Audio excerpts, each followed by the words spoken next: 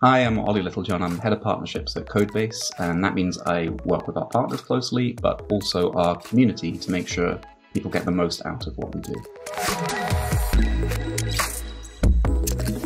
Loosely speaking, NoCode is all about making software without writing a line of code, which means that you can be using graphical interfaces, drag and drop, more human-centric language, say, things like, if this happens, then something else should happen. It's a new way of making software. And there's kind of two ways you can use it right now. So there are operational uses for it, where you can automate processes that already exist, or you can actually use it to build whole new products, which is really exciting, that you can start building new apps, new services that you would previously have had to have been a developer to create.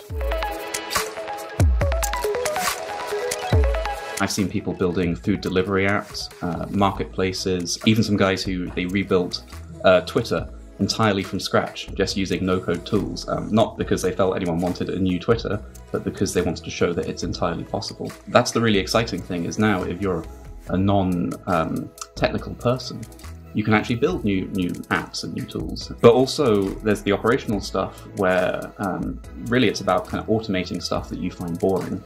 So say if there's a spreadsheet that you have to fill in every day, or just a process that you just find a little bit dull, you can kind of automate it out of your life. I think it's going to enter the mainstream in quite a massive way. There's going to be a lot more opportunities.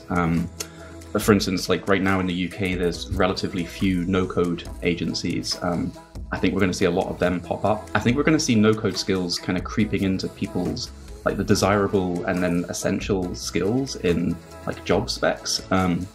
You're probably going to end up with, someone who's like your chief automation officer in more established startups, someone who really understands how no-code can function across the entire organization. I think it's going to be really interesting to see if larger organizations start picking up no-code, because it'll take them longer to adopt it, just because it's kind of a new thing. But I think there'd be a lot of opportunities for startups to create more bespoke no-code solutions for larger organizations, and I think that's a really exciting opportunity.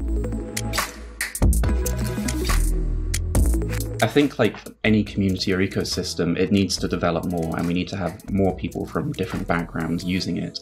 For instance, right now, it's really, really difficult to find someone who understands no-code who also understands, say, design principles. And I'd love to see people from, backgrounds like design and UX, but also marketing and operations and sales and all of these things, playing around with these tools to kind of understand what it can do.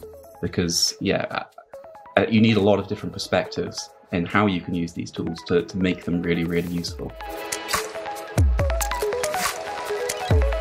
I think it's huge in that it will let people go to market and experiment a lot faster, rather than having to outsource development to, an agency, or trying to find a technical co-founder, or even trying to learn to code yourself.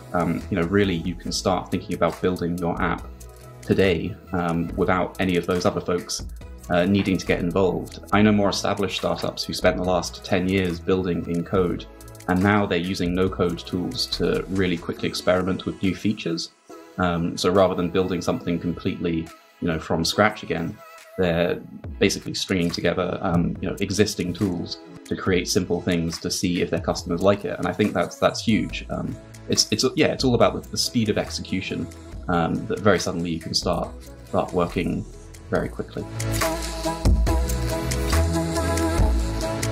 I think like any new thing, it can be quite intimidating to figure out where to start, because there are so many different tools that are out there. There's a growing ecosystem. If you want to build stuff on mobile, then you should be playing with these things. If you want to build web apps, you should be playing with these things. I think there's some really great resources out there, like nocode.tech and 100 Days of No-Code are both worth checking out, because they both give you a really nice overview of what you can do. So if you want to start playing with these things, I definitely recommend checking out those two.